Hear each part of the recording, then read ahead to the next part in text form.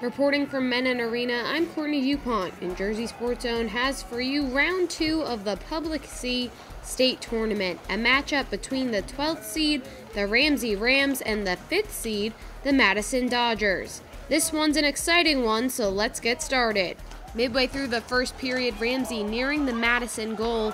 The first shot is missed, but Tyler Botta sticks with it and gets the rebound in for the first goal of the day, and the Rams take the 1-0 lead over the Dodgers and would hold on to that 1-0 lead at the end of the first.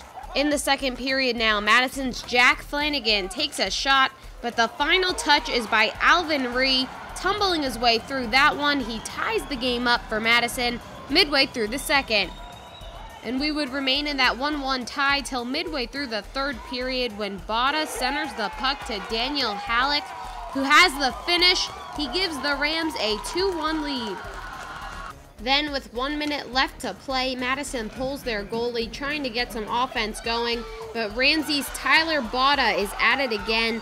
Finding that loose puck, he sends it down the ice and scores another one for the Rams to make the final score 3-1. The Rams goalie John Kopech had a great game with 20 saves, helping the Rams upset the number 5 seed and advancing them to the quarterfinals of the Public C Tournament, where they will face the number 4 seed, Glen Rock. Stay tuned for more state playoff hockey right here on Jersey Sports Zone. Reporting from Madison Arena, I'm Courtney DuPont.